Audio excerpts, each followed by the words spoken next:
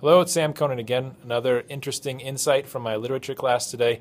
Still talking about Thomas Aquinas' Summa Theologica. At the very end of the Summa, well, not the very end, but somewhere in the latter half, Aquinas starts talking about the difference between theological virtues and cardinal virtues. In the Greco-Roman world, there were 4 cardinal virtues: prudence, justice, temperance, and fortitude. And these were the highest virtues that humans could attain through the exercise of their reason, disciplining their emotions and their passions. These are the things that humans could attain to. And there were 4 in number.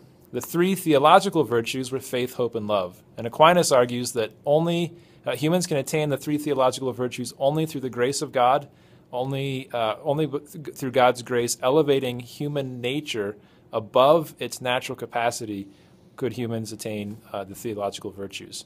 The really interesting thing about this is that the 4 cardinal virtues are 4 in number, and 4 is the medieval number for man.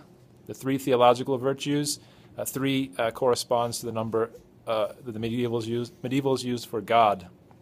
4 plus 3 equals 7, which means that the perfection of human being could only be had through God's grace elevating human nature. 4 plus 3 is 7. 7 is the number of perfection, of creation. And so to become fully human, a man or a woman had to attain the 4 cardinal virtues and the 3 theological virtues. Grace, God's grace, had to elevate human nature beyond its natural capacity. That's what we talked about today in literature class.